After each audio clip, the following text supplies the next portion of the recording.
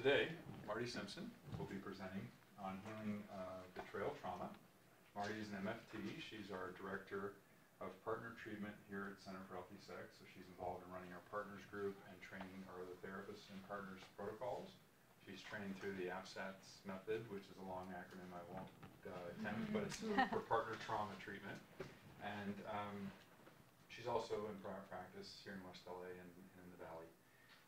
We've known Marty for about 8+ years, and she's just a really dynamic presenter. She's presented at national conferences.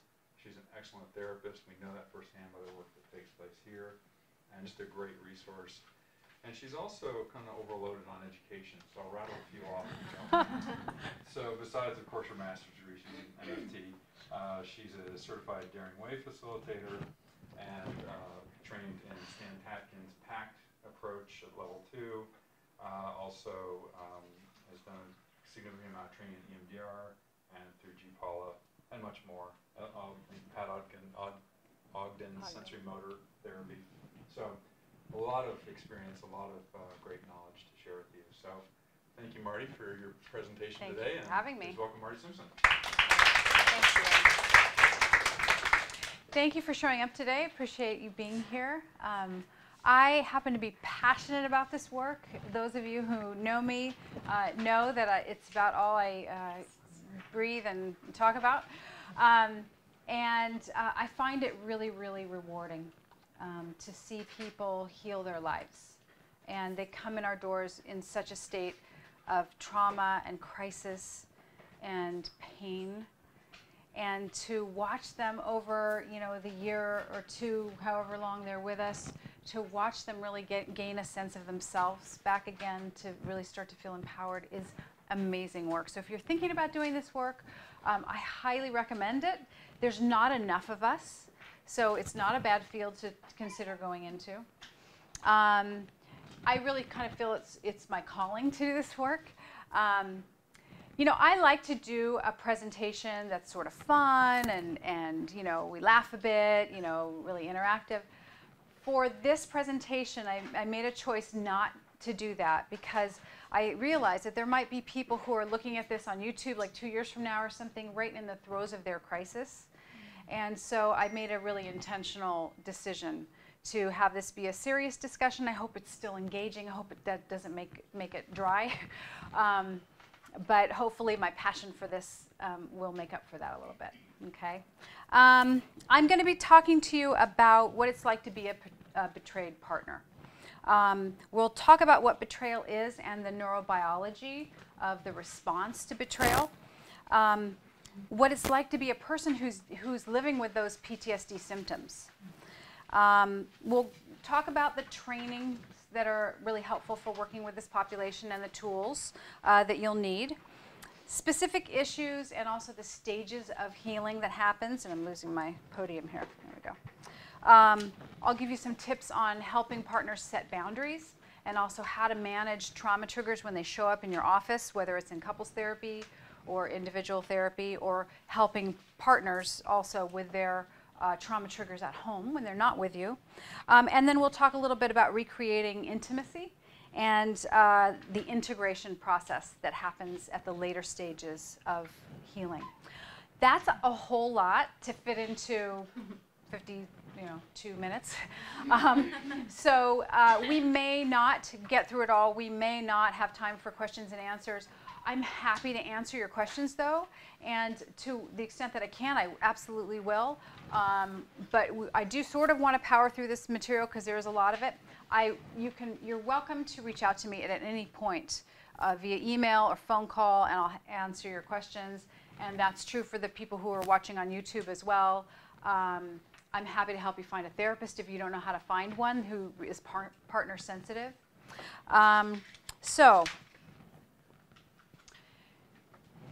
As I understand, most of you guys are, I think all of you maybe are therapists or clinicians, coaches, something like that. So I want you to just, if you want to close your eyes, fine. If you want to just focus on a place that's not going to be distracting, I want you to go inward for just a moment. And I want you to imagine that no matter how long you've been practicing, how well credentialed you are, that one day you find out that your graduate school, your main source of training, was invalid.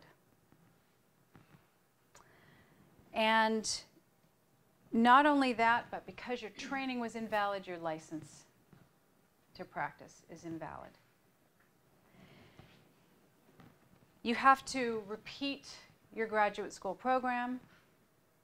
You're going to have to do your 3,000 hours again, or take your board exams, all the whole process all over again. You cannot practice. If you have additional certification programs in trainings that you've taken, those are invalid too, because you didn't take them as a valid clinician. You have to notify all your clients and tell them this. Some of them may be angry with you. Some of them may want to sue you. And you're starting to question. You go back in time and you think about all of the moments in therapy when maybe your client wasn't progressing the way you'd hoped them to, and you're starting to question your own ability. You're thinking, wow, I wasn't trained properly. So maybe I did damage. You start to even question who you are, because for so long you've identified yourself as a therapist or a coach or a psychologist. So feel free to join us back in the room again. That is just a tiny little bit of an experience of what it's like to discover that the person that you've committed your life to, the person that's supposed to be the safest person in the world for you, has betrayed you. And that's the experience that most partners of sex addicts or betrayers have. They come into our office and they're often really misunderstood. When I started this work, I started at an agency. I was there for 4 years. I treated hundreds of addicts and partners of addicts and dozens of couples in recovery. And they asked me right when I started, would you like to work with partners?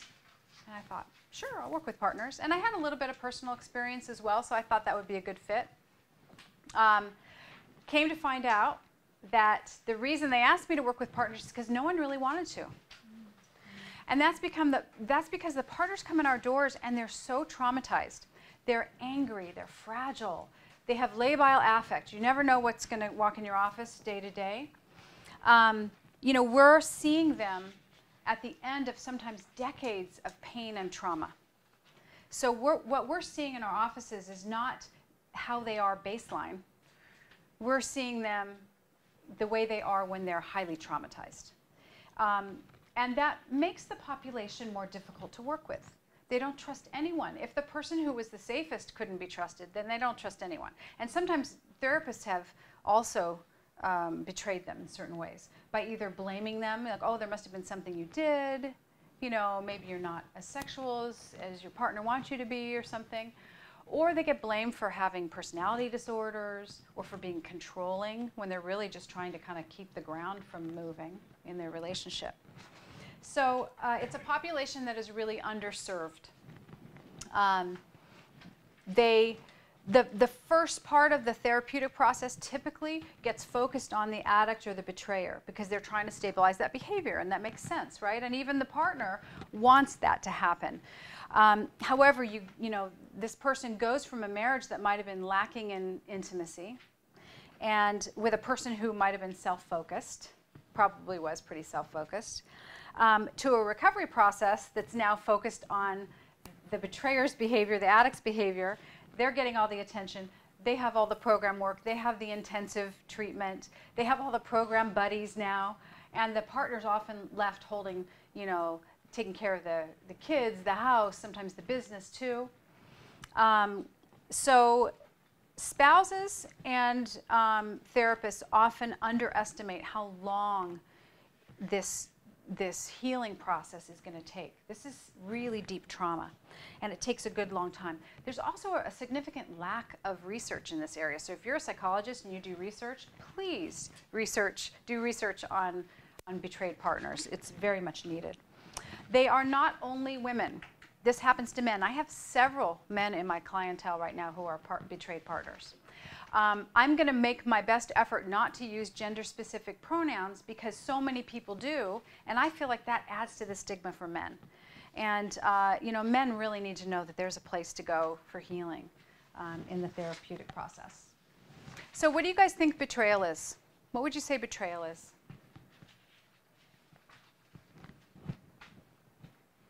When you trust somebody and they break that trust. Right, when you trust somebody and they break that trust.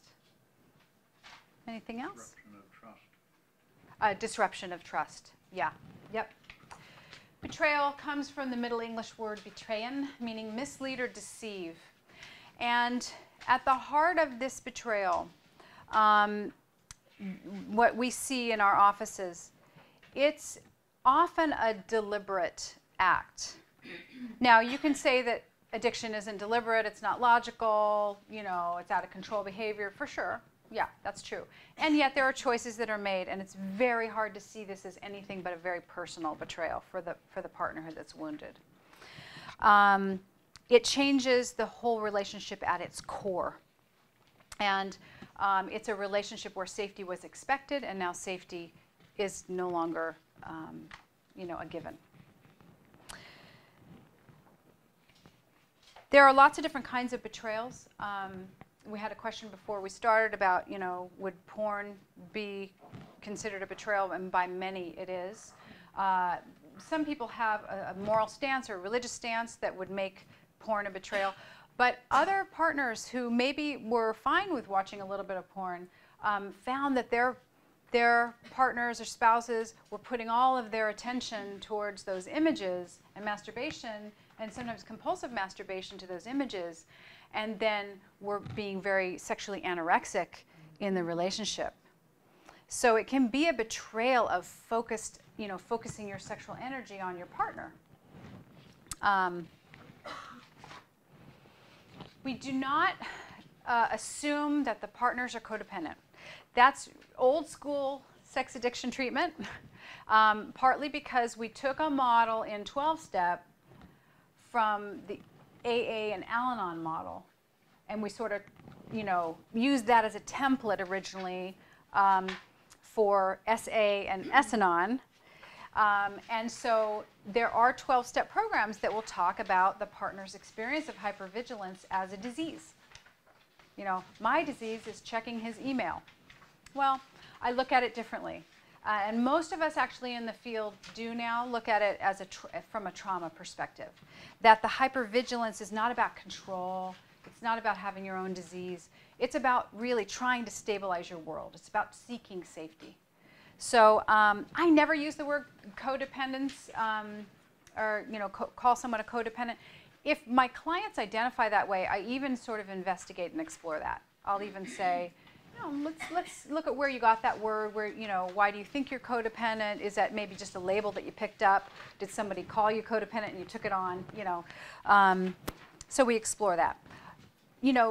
I would say most partners have childhood wounds that then get played out in the present relationship. But that's not about codependence. That's about pair bonding. That's how we find partners. We find partners, and this is Harville Hendricks, we find partners who represent the wounds of our childhood. And then when they show up with those traits, we, get very disturbed by that. But that's part of the healing process, and I actually think that's part of the reason we do pair bond is to heal those old wounds. So codependence is something very different. Codependence is really lacking a sense of self, not knowing yourself, expecting somebody else to complete you, not asking for your needs to be met and then resenting people for not taking care of your needs, that sort of thing. And I would say most of the partners I see don't have those traits. Most of them have really shown up in their relationships and asked for their needs to be met, and this behavior blindsided them. The betrayal blindsided them. So they show up with a PTSD-like symptomology. And I only throw that word "like" in there because in the DSM, you have to have a life threat in order to, as one of the criteria, in order to diagnose as PTSD. So why is it that they show up with PTSD? In order to understand that, we really have to understand the attachment relationship. We attach for survival. So when we're tiny babies, we attach to our caregivers because we can't get our own food and water. And so if we don't make a good, healthy attachment connection with our caregivers, we're not going to survive very long, right? Then when we become, middle school, high school age, we start, our neurobiologically, we're set up to launch away from the family nest. And so our focus turns to our peers. And all of a sudden, what happens in middle school? Like, Johnny has those shoes, I gotta have those shoes. We're so focused on our peers because we're figuring out what our place in the tribe is gonna be, right? Then as we become adults, we pair bond. And obvious reasons we might pair bond is to have kids and keep the species going, right? But also it just makes life easier, right? To go through, you're sick, there's someone to take care of you, they're sick, you can take care of them, kind of thing, right? So I think because attachment is a survival instinct, that's why betrayed partners end up with PTSD symptoms, because they're experiencing a life threat, something that represents a life threat. This pair bond represents survival. So some of you may know this, you may all know this, but it's worth repeating. PTSD is a subcortical process. It happens deep in the brain. The cortex part of our brain, and especially the prefrontal cortex, is our smart human, executive functioning part of the brain. But the limbic system, or the subcortical parts, that dark gray and the pink and the orange, all that in there and the purple, that's the emotional part of the brain. The limbic system is not something that we can really control with thought. It's not, the reactions we have that come from the limbic system are not thought out, they're not controlled, they're not logical, they're very automatic. So we have to recognize that this PTSD reaction is a reaction that we can't talk our way out of. And it's a brain and body reaction because via the vagus nerve, the 10th cranial nerve, which goes to all the major viscera of the body, it puts us from that kind of threat detection mode into a fight or flight reaction. And here's another way of looking at that. Sensory motor information comes up through the body. We notice what's going on in our environment. We see and hear things. We look at somebody's, the look on their face. We notice all kinds of little micro expressions and breaths and postures and gestures and things that we're not even registering on a conscious level. But all that information comes in, and it comes into our thalamus. Our thalamus first sends the signal and the information to our amygdala. Now our amygdala, that red thing there, is represented by the red thing. It's like the smoke alarm of the brain. It's like the threat detector. It's always looking for threat, keeps us alive, right? The thalamus, the second thing it does is it sends the information to our prefrontal cortex, and specifically the medial prefrontal cortex, the mohawk area. That mohawk area starts to kind of talk down the amygdala. Hey, maybe you're okay. Maybe this person is safe. Let's think about this for a minute.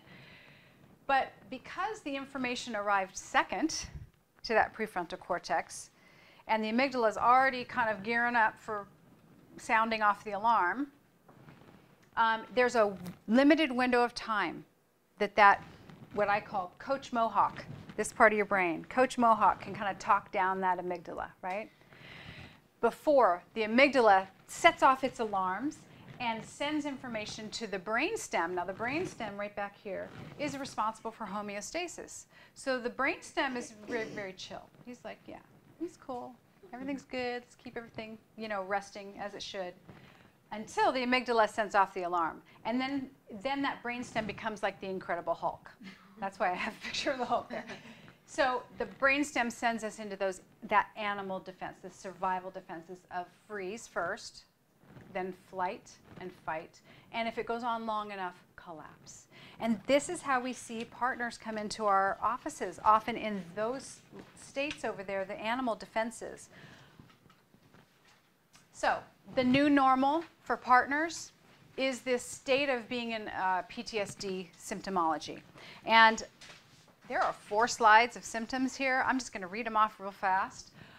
Sense of helplessness, paralysis of initiative, a lack of initiative, shame, guilt, and self-blame, a sense of defilement or stigma, sense of complete difference from others, utter aloneness, a sense no one could understand them, a sense of non-human identity, alterations in consciousness, alterations in self-perception, amnesia or hypermnesia, transient dissociative episodes, depersonalization, derealization, reliving traumatic experience, rumination, impact on the body image, eating disorders, weight loss, weight gain, vomiting, shaking, hair loss, insomnia and sleep disturbance, crying episodes, physical expressions of rage, muscular contractions, vaginal spasms, aversion to physical or sexual touch, sharp pains, heightened sensitivity to potential threats, re-experiencing the traumatic events, recurrent dreams related to the trauma,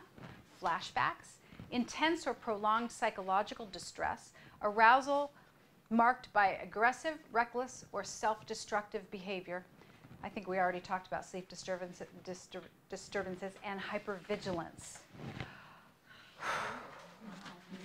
That's a lot to be dealing with. So it's no wonder these folks come into our office very, very dysregulated, right? So what is helpful? I have listed here the things that I consider probably the 6 most helpful areas of training and education that I use daily in my practice with partners who have been betrayed. Somatic trauma training. So my favorite is sensory motor psychotherapy because it not only deals with what's going on in the somatic experience, so it not only deals with like physical trauma experience, but it also deals with relational and developmental traumas and character strategies that are developed as defenses to those relational traumas. We all have those. No one has perfect parents. So we all have some kind of character strategies that we use in life. So that's why I like sensory motor psychotherapy so much, and I do tend to like it a little bit better than somatic experiencing. They're both good, though. I think something like a weekend or 2 of trim training probably is not enough to work with this population. I think you really have to invest in some really good somatic training. Other trauma modalities like EMDR, brain spotting, neurofeedback is very helpful for these for PTSD symptoms. Mindfulness is really, really a good tool to have. Teaching dual awareness, because when you're in that moment of reactivity, when your partners, your clients are in that moment of reactivity, for them to be able to say, okay, I'm noticing a part of myself is wanting to respond this way. And yet I can externalize it and see it as a part of myself and not step into that part and become that rage. So that can be really helpful to help them regulate their own systems. Attachment theory, very, very important because we have to understand why this wounding is so, painful. And on the topic of, I talk about it later, specific sex addiction training. So if you're interested in this field, I highly recommend you either get a certified sex addiction therapist training program, which is a big investment of time and money, CSAT, those are CSATs, or that you go to the CHS training or some other training like it that will give you a bite-sized piece of that you really can use in your practices right away. But you really do need specific training about sex addiction if you're going to work with the betrayed population, because many of them have partners who have been acting out compulsively. And there are so many things to know. For instance, holding boundaries, but that you might already know from your practice, but you have to have knowledge about internet filters and the formal disclosure process, which we could spend a week talking about formal disclosure, polygraphs, therapeutic separation, the information about like what sex addiction is and why it becomes compulsive and where it comes from and all of that, and relapse prevention, 12-step groups. S 12-step groups, the neurobiology of all of that, what to share with others, what not to share, whether to tell the kids, sobriety plans, sexual practices, fetishes. Is a fetish a sex addiction practice? No, not necessarily. So what's the difference? All that kind of stuff. There's a world of information really about all that. So I really highly recommend that you have specific training if you're going to work with this population. And then you have to also know kind of what you're shooting for. You want to study secure functioning relationship.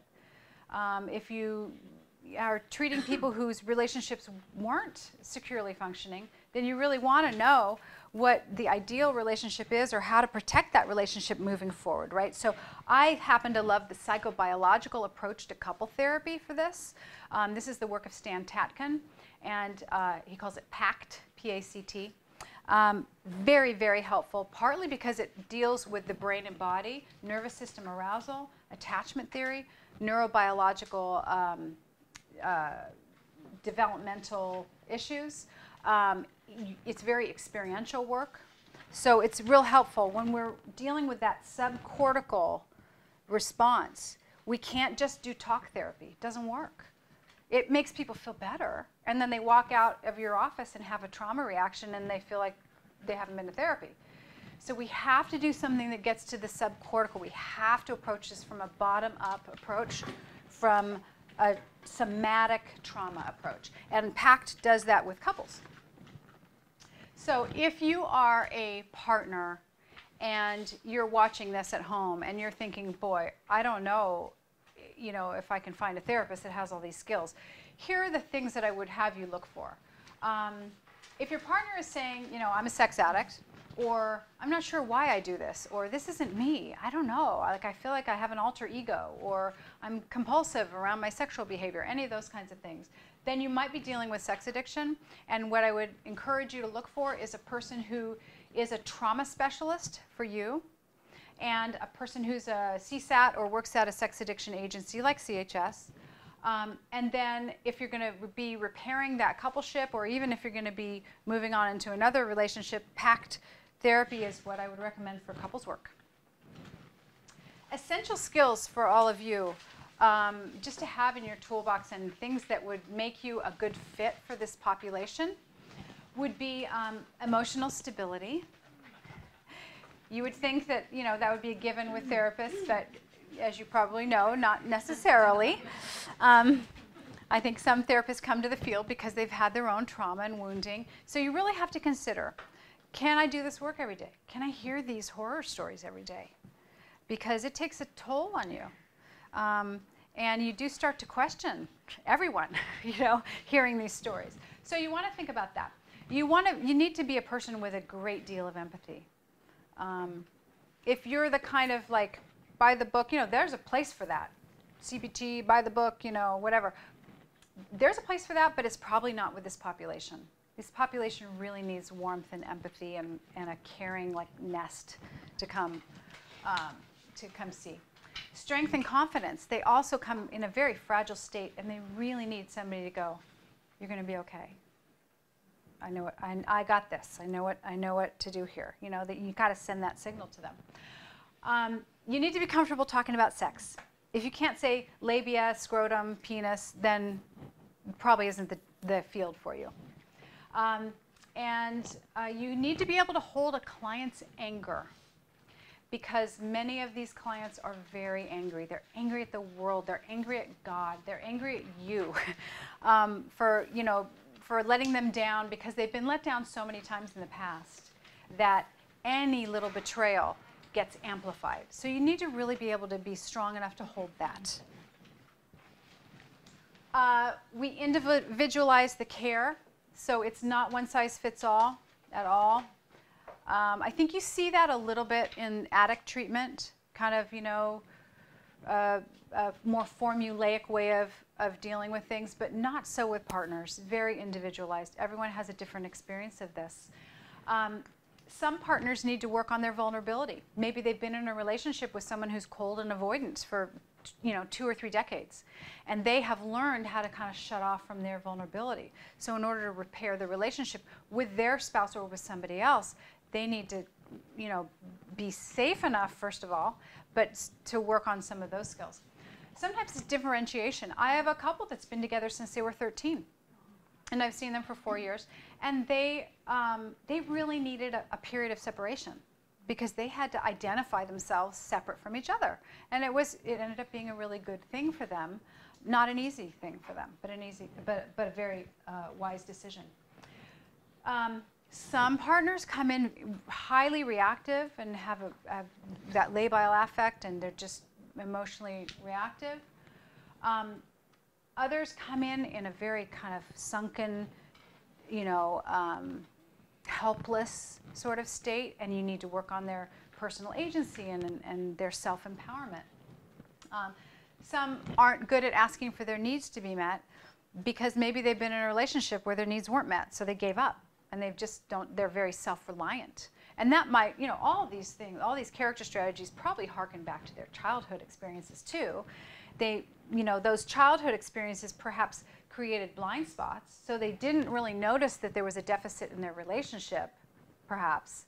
And then the relationship sort of added to those deficits. Alexithymia, lots and lots of partners because of the trauma, they're cut off from their bodies, and they're cut off from really knowing what their feeling state is. So I have my partner groups identify 2 feelings at every group that they're having currently. And you'd be surprised at how hard it is for them to identify what it is they're feeling and what they're noticing in their body. Self-worth and confidence, often because the betrayal is so personal, those are often issues that come up. Self-sufficiency. I have every partner ask themselves the question, would I be okay if I wasn't in this relationship? And that's not because I'm suggesting that they leave the relationship, but you have to know if you'd be okay on your own. You have to know that you'd be okay in order to choose to stay in the relationship, because otherwise you're not really choosing to stay in the relationship, you're trapped, you're stuck, because you don't believe that you would be okay. So I have every partner look at that process. Femininity and masculinity, those issues come up a lot. The males that are betrayed partners really take a hit to their masculinity, their sense of themselves as males. And the female clients that I have really feel like this takes a hit to their femininity. They no longer feel special. They no longer feel beautiful. They perhaps have given up on themselves long ago because they were being objectified in their relationship, and so they've sort of given up to this fake, part of themselves in order to fit their spouse's desires. So sometimes it's getting back in touch with who they really are and how happy they are with themselves. And there's also work on expanding their sexuality. Often when somebody's been with somebody who is sexually compulsive, it's like they're taking the whole pie, and their sexuality is really only here in one slice. And they need to sort of see that sexuality can be so much bigger than just maybe the role play their partner always has, or the fantasy their partner always has.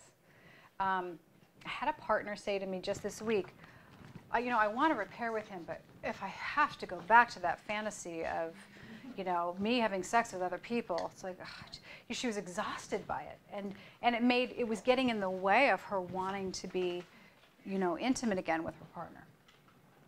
So the stages of healing, 3 main stages, and this is partly coming from the work of APSATS, which I will define for you, the Association of Partners of Sex Addicts Trauma Specialists. This was an organization started by Barb Steffens, who wrote Your Sexually Addicted Spouse. And I credit Barb Steffens and Marcia Means, who wrote the book with her, for really kind of turning the tide in our field, away from the codependency model towards the trauma model. So that book, Your Sexually Addicted Spouse, really identified this is trauma that these people are experiencing, not codependency. So these 3 stages, crisis and destabilization first, then grieving and reorganizing, followed by renewal and reintegration. So, crisis and destabilization. So this is a period of time when they, make this discovery or they have a unexpected disclosure, and their world is turned upside down. Betrayal really changes everything. And I would say the average time a person spends in this stage is about a year before they start to go into the real deep grieving and reorganizing their life stage. So this first stage is really, it's unstable, it's uncertain. There may be staggered disclosures coming up. There may be, a partner who's in and not in recovery. So it's really, couples work in this stage is triage. I do recommend that people see couples therapists throughout this process, but understanding that the first part of the work in couples therapy is really going to be triage and just sort of stabilizing everything and maybe starting to understand, what's going on with the betrayer. So, as always, safety first. We have to, encourage them to get checked for STDs. We have to check out whether they're suicidal, many are, or homicidal, some are. Whether there's domestic violence, those two things, sex addiction and domestic violence sometimes co-occur. I'd say probably a little more than the typical population. So we also have to pay attention to what's going on with the kids.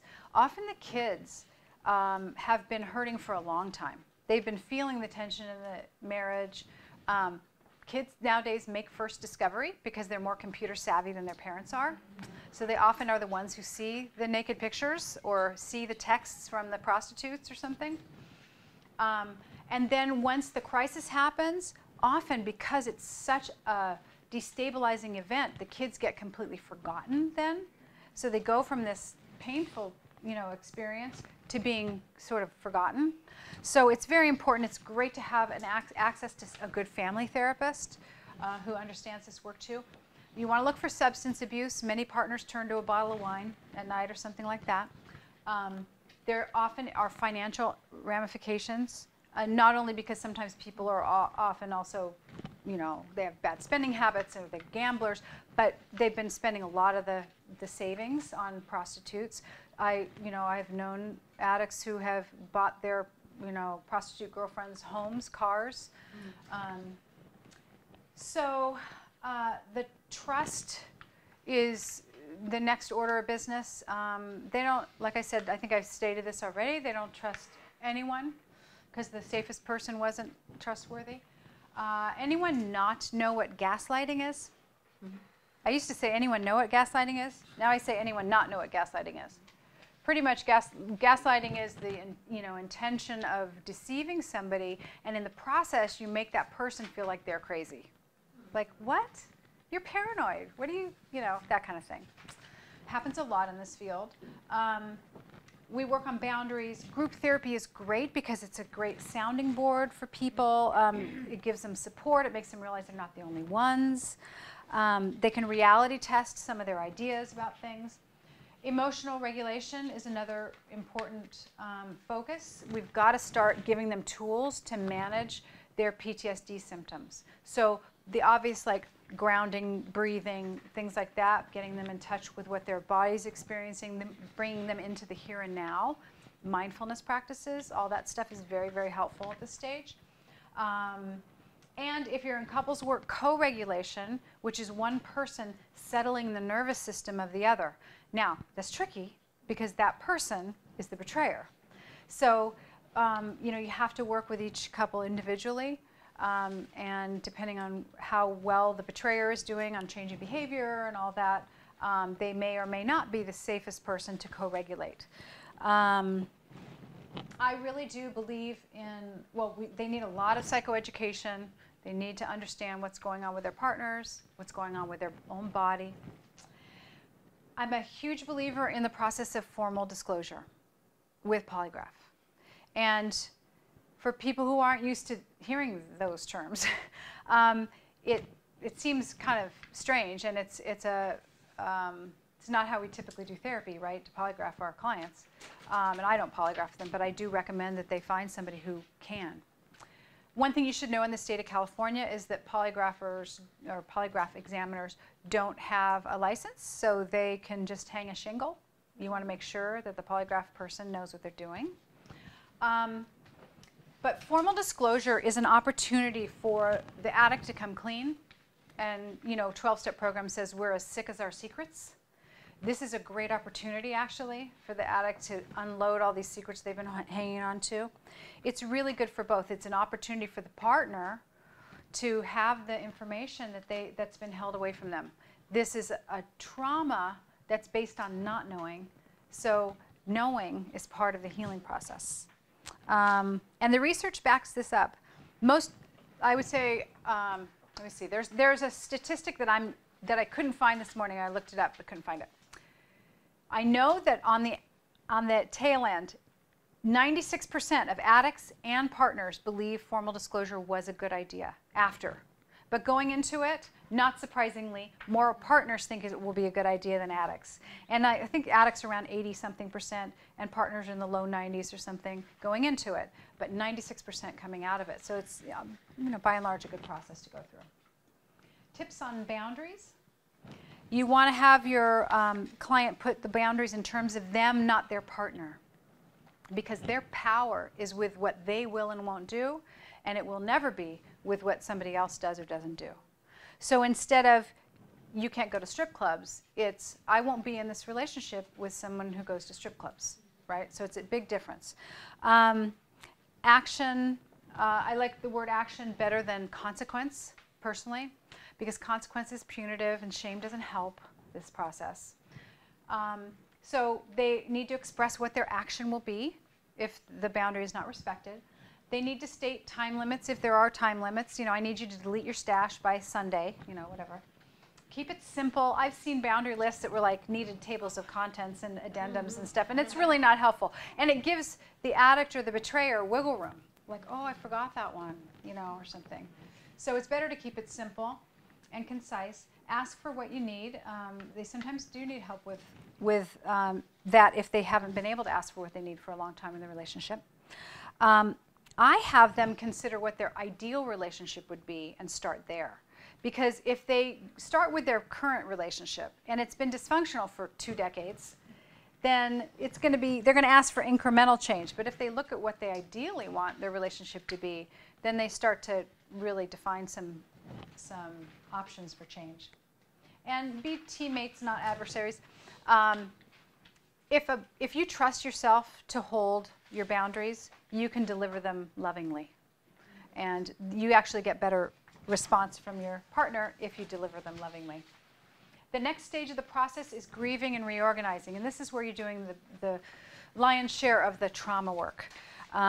This is where you're doing the somatic work and the EMDR and all of that. And they really do go through a process of reorganizing everything they know.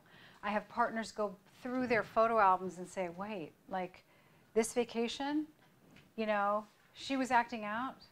So what does that mean? Like, what does that mean about that vacation? What does it mean about, that, anything that we did during that period of time? It can take a couple of years to go through this process. A lot of that is because the current trauma is going to stir up past trauma as well. So you're dealing with family of origin stuff and you're dealing with the present trauma. So they continue to work on boundaries, the trauma work. The partner is in a wait and see period, seeing if the betrayer, the addict, is going to step into some good recovery and change their behavior. Group can be really, really helpful during this time. Building up, encouraging them to build up their social supports, their communities. Having at least one person they can talk to about this is really important. And this is where we would kind of maybe investigate, do you feel comfortable being on your own? So remember Coach Mohawk? That part that's our helper right here, right? With the emotional regulation, we want to build this part up. So the things that help develop that Mohawk area from a little Mohawk area to a bigger, beefier prefrontal cortex are things like parts work, like internal family systems and voice dialogue. I love voice dialogue personally. Yoga and Tai Chi, sensory motor psychotherapy, EMDR, neurofeedback, rhythmic movement like drumming and dancing and things like that, bilateral stimulation, somatic experiencing, focused attention meditation practices, mindfulness practices, emotional freedom technique. Do you guys know emotional freedom technique? This one? No? Tapping, yeah. It actually helps build up that part of the brain. So some tips on regulating trauma when the triggers show up. You want to bring your client into the here and now, and you want to have them notice what's going on in their body. So focus on the bodily sensations. You can have them pendulate to something that is positive. So you can do that within the body. So if they're feeling angst and they feel it in their gut and a twisting in their gut, you would have them focus on that for a moment, look at it. You know, we never want to push away the symptoms, right? We never want to say, let's not feel that, right? So we want to notice it and let it be there. And then you want them to find a place in the body that feels calm or feels good or neutral at least, and turn their focus to that place. And look at that place, you know, find out if there are feelings attached to that better place, if there are thoughts that are associated with it, things like that. So that process of pendulation is helpful. And then you can have them go back and check the gut again. Did anything change? They often will notice that it's, you know, a little less uncomfortable. You can also do pendulation in the room. Can you find something in the room that's pleasing to look at? And just focus on that. Notice that. Okay. Reaching out and talking to others is very helpful. It's part of the reason group is so helpful. Bilateral stimulation like EMDR and even like drumming and all that sort of stuff. Writing is really good help. There are a couple of workbooks. I put them on your resource list. One is Facing Heartbreak by Dr. Stephanie Carnes. That's Patrick Carnes' daughter. The other is Intimate Treason by Cara Tripodi and Claudia Black. That one has a lot of writing exercises. They both have writing exercises, but Intimate Treason has a lot of them. And also, if you know of a Certified Daring Way facilitator, the Rising Strong curriculum is also very good for this population. And co-regulation with the partner. So the last stage is renewal and reintegration. Here, you know, the couple is looking at creating a new narrative. The betrayed partner is looking at their new narrative, incorporating the reality of what's happened with what they want their life to be in the future, and really staying in that reality, but having a new way of looking at their life. There is a lot of reorganization that does have to happen in that previous stage in order for this to be possible. Often they're looking at either leaving the relationship, or maybe they have a new job or a new, you know, career path, something like that, or some couples decide to move to get out of the area where the acting out occurred, that kind of thing. They create new rituals and new agreements together. And that's one of the things I like about the PACT modality for couples therapy, is that you're working about, it's a lot of it is about creating agreements together, explicit agreements together. PACT also supports transparency in the relationship, and knowing and reading each other's body language, things like that, putting the relationship first ahead of an individual's needs. And the idea there is that if you put the relationship first and you create a very happy, comfortable relationship, then your own personal needs are going to be met, you know, as a result of that. They often have to go through a process of reclaiming favorite restaurants that, you know, maybe their partner acted out, you know, took a date to or something. Sometimes sexual behaviors need to be reclaimed. They don't get to belong to the acting out partner. So they go through a process of, and it can be a ritualized process, a kind of ceremonialized process of reclaiming behaviors. Well, I'll talk about intimacy in a moment. They really do have to practice vulnerability everywhere, and part of that is because it wasn't safe to be vulnerable in the relationship, at least for a period of time, and certainly after discovery. So practicing vulnerability in a group setting or in a therapy setting is great help to this population. Am I close to being done, Douglas? Oh no, we got 2:30. Oh, good. Okay. Just hanging out. Here's another little helpful bit. I like this a lot. This is Dan Siegel's theory of integration, what integration is, what healthy beingness is. He takes it from systems theory, which is a mathematical thing, strangely.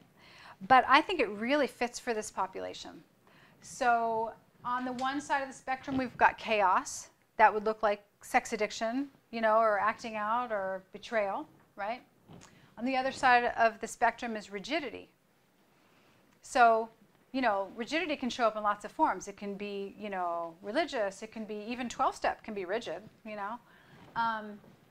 So it can be around values and things like that. But integration is really good health, being somewhere in the middle between those two things. And integration is where we get the word integrity, right? The same root.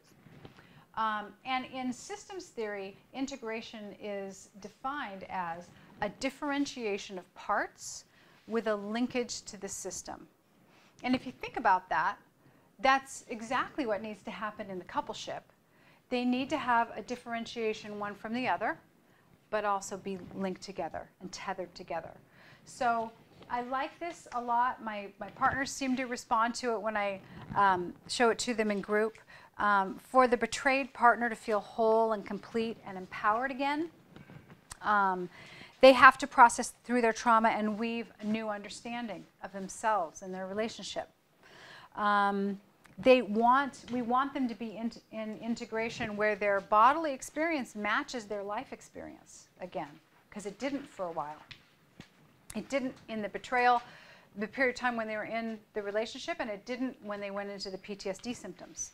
So we want that integration to happen somatically, and we want them to be partnered with a person who's integrated as well. So rebuilding intimacy, some points on that. It needs to begin when the betrayed partner is ready. You have to wait for that because they aren't feeling safe when this discovery happens. It needs to go at the pace that the betrayed partner feels comfortable with. It starts with non-sexual touch. So we want them to be comfortable again with being touched in a non-sexual way. There are building blocks for this. Linda has several building blocks which are very helpful for this. It puts an emphasis on their sensate focus, what they're noticing in their body, in interaction, even in the impulse or the idea of reaching out and touching their partner, what happens in that moment. So we slow everything down really, really slowly. It involves communication. They need to talk together about what their experience is. And even with the non-sexual touch, we have them talking about their experience because that's like a little mini metaphor for sex. And if we can get them talking about their sensate experience and the feelings that they notice and the impulses they notice with non-sexual touch, then they'll have an easier time of it in their sexual practices together. And that communication also involves checking in with the partner. So it's not just bulldozing ahead, but like checking in, how is that for you? Comfortable? We have to take time to correct what doesn't feel right. It does not involve shame or blame. Really, shame, blame, negativity, criticism, complaints, I like to take out of the couple relationship altogether. They don't help. Turn your complaints into requests. Ask for what you need. Identify what you need, But blaming, shaming, criticism, negativity doesn't really help. That can be tricky for a betrayed partner, by the way.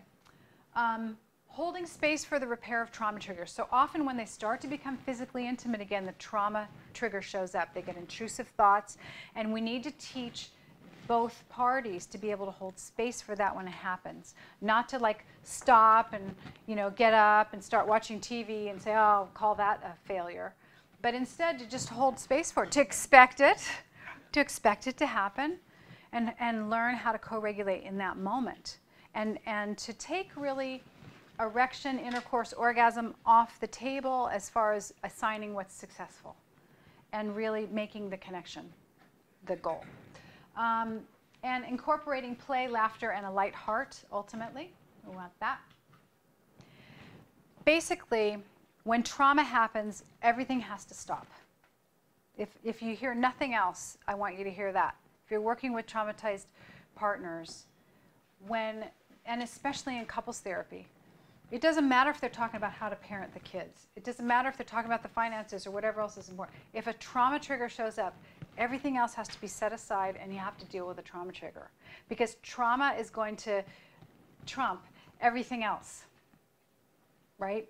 It takes less resources to run that limbic part of your brain than to run the prefrontal cortex in your brain. Less resources of oxygen and glucose, which is all your brain eats. So it's going to preempt everything else. So you have to take care of the trauma in the moment that the trauma happens. And if you have an inconsistent ability to help co-regulate or hold space for that trauma, then you're actually extending the time that the trauma is going to still show up in the relationship. So you're making your path harder. But those partners that can learn to stop everything, take care of the trauma, they'll find that over time, the trauma triggers come up less frequently and less intensely. And ultimately, a few years out, yeah, I said a few years out, they will, show up occasionally out of the blue, but they'll know what to do with them. And they won't be such a disturbing event. I want to say that for the betrayers, the addicts, who are really committed to change, who are really committed to a program of recovery or therapy or something like that, that encourages a change of behavior. And they're in that surrender to that experience.